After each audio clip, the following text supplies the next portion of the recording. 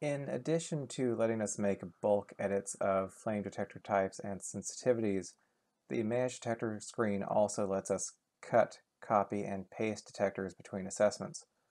So I can select all of the detectors, or just one or two, and say cut, and they've disappeared, and apply. And then I can open up Manage Detectors in another assessment and hit paste, and the detectors that I cut previously now show up here and are added to the project hierarchy in the new folder. Alternatively, I can select a detector, hit copy, and then I can say Manage Detectors and paste, and the detector shows up in the new assessment, but it has not gone away from the old assessment.